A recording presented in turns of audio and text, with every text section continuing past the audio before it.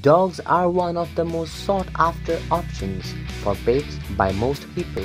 They are considered as a man's best friend, be it as good or guide dogs. However, not all dog breeds are easily manageable. One should carefully choose a dog breed that is best suited for their character and lifestyle, especially if you are a first-time dog owner. Here we have mentioned the worst dog breeds for first-time owners.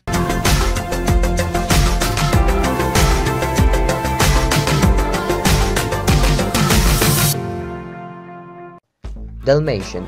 This dog breed does not need an introduction. They are well known and liked by people around the globe for their distinctive appearance. However, if it is your first time owning a dog, this dog breed is definitely not for you. Having originally been bred for running alongside fire engines and carriages, their energy levels are high. These intelligent dogs can also get destructive when bored, thereby making them one of the worst dog breeds for first time owners.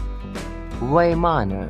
Next on this list, the popular Grey Ghost. This intelligent and graceful dog breed needs to be carefully handled. They do not appreciate being left alone and requires a lot of attention. Yes, separation anxiety steps in, thus making it a challenge to handle, especially for first-timers. Channeling their high levels of energy while training can also pose to be problematic. If you are not into activities like hiking, rethink before you make a final call. German Shepherd. Surprised to see this breed on the list? This is a dog breed that is quite dear to all cinephiles. They are extremely intelligent and loyal. However, what makes them one of the worst dog breeds for first-timers is that they are predisposed to some illnesses. These include neurological issues as well as hip dysplasia. Their intelligence also makes it difficult for a novice trainer to handle. Barnard. You must be wondering why these gentle giants are on the list of worst dogs for first-timers. Even though this dog breed is famous and beloved, they can become a challenge. They are quite the droolers and is known to chew on socks and towels.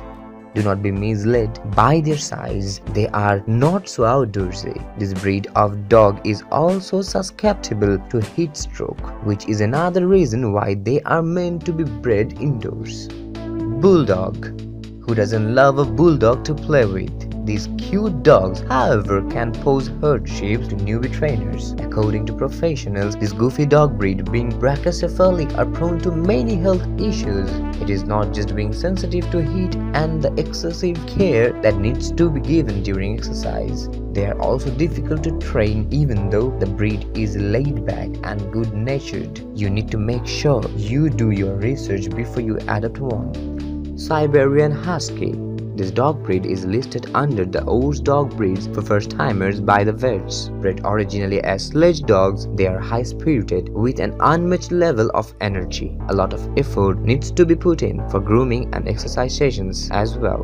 Another word of caution would be regarding their temperament, especially if you have another pets around. This dog breed is known to not go well with another pets. Shar-Pei.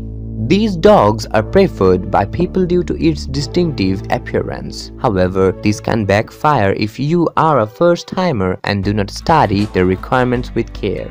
They have remarkable loose facial skin folds which can lead to chronic eye and skin damages if not properly maintained. Even though they are not known to be highly active, they do require a good number of walks. This dog breed requires an experienced owner who can put efforts on building trust. Chow Chow. Who can resist playing with this cute and cuddly creature? Unlike their appearance, this dog breed is not meant for first-time trainers. They are known to be very stubborn. Not just that, they require intense training as well as grooming sessions. The trainer needs to be experienced and must not forget to be consistent. They do not greet strangers happily and can also get aggressive towards other dogs. These teddy bear-like creatures can be a handful for an inexperienced trainer, making them one of the worst dog breeds for first-timers. So if you are a novice, do not go by their looks alone. Australian Cattle Dog.